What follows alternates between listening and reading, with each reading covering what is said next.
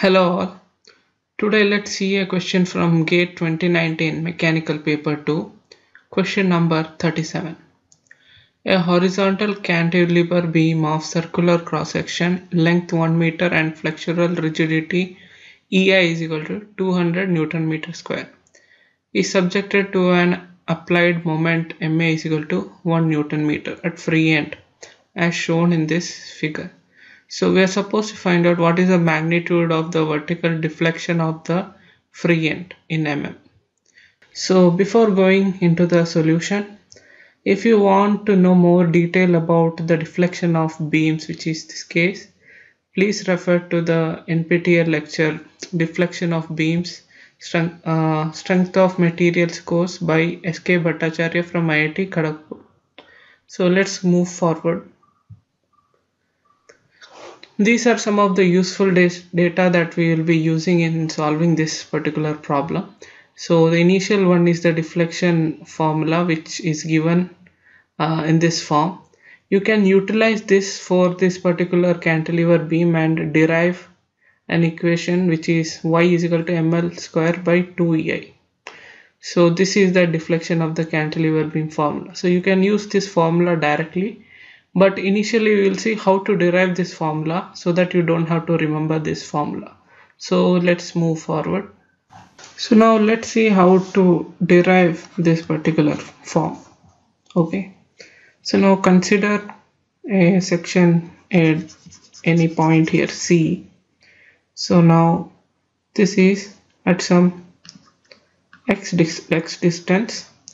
So now what you can write its moment, which is a function of distance, to be m only, because here m is constant. Okay, so now using the basic curvature equation, you are going to get here, which is function of x by ei, again which is constant ei. Okay, now what you have to do is integrate both sides. Okay, upon integration, so let's write it here.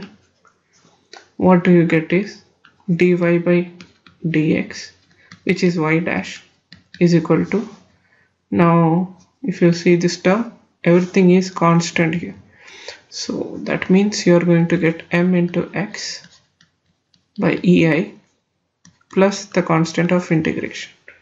Okay, so this is our equation 1. Now again further integrate both sides, this equation, integrating both sides. What do we get? So now y dash will turn into y plus c1 x plus c2, next constant of integration. Now important thing to note here is you will get a curvature like this. Okay, upon this particular condition. So at fixed end, what happens? Your y and y dash is 0 at fixed end. That means you can write at x is equal to, that is at particular length, let's say this is L, this total length, you're going to get at x is equal to L, your y is equal to, y dash is equal to 0. Let's use this condition into these things and solve it further. So from first equation, what do you get? Your c1 plus ml by ei is going to be equal to 0. That means your c1 is equal to minus ml by ei. Now using again the second equation, you are going to get, instead of x you are putting L, so ml square 2ei plus c1 into L plus c2 is equal to 0. Now you can put this value into c1, so therefore ml square by 2ei, so here you can put c1 into it and you will get ml square by ei plus c2 is equal to 0. Therefore your c2 is going to be, so this both here it will become minus of the term, so it will go other side and it will become positive. So you will get ml square by 2 EA. Okay, so now utilizing this, what we can write from your equation 2 is your y is equal to mx square by 2ei plus your c1, right?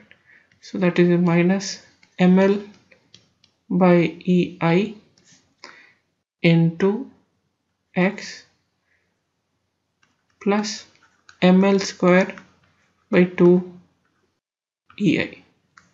Okay, so this is your final equation.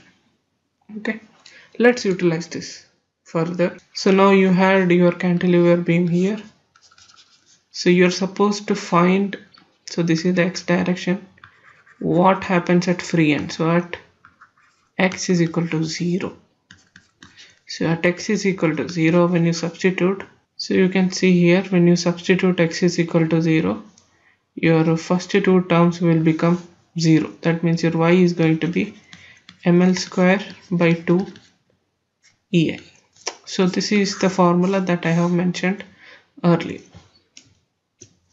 So now let's use this value. In this particular problem, you are given that L is equal to 1 meter and your EI is equal to 200 Newton meter square and your M is going to be 1 Newton meter. Okay, so substituting these values, you are going to get y is equal to 1 into 1 square by 2 into 200. So now what do you get? You will get, so here you have 1 by 4 into 100.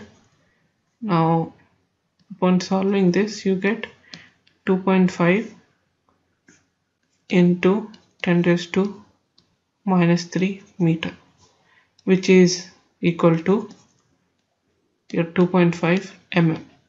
So here you will see that they have asked you in mm, that's why I have converted the final answer into mm. So your final vertical deflection is going to be 2.5 mm. So this is your final answer.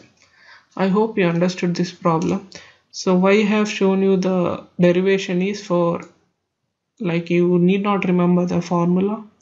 You can check out more about this thing, this particular concept in NPTEL. So thank you.